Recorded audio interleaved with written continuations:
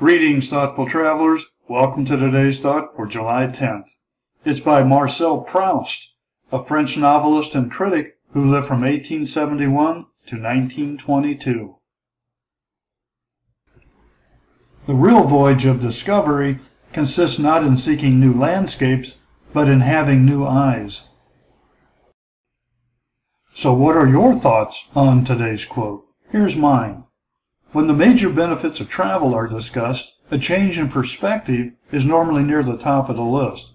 Proust calls it having new eyes. That means being able to look at the world or yourself in a much different way. This does not easily happen. It takes a transformative experience, one that is quite different from any previous one. Not all travel induces this type of change. It will not happen by lying on the beach or spending every day at the theme park and every night at a casino. It requires immersing yourself in the local culture or some amazing natural experience. Now here's a list of all the sources quoted in July.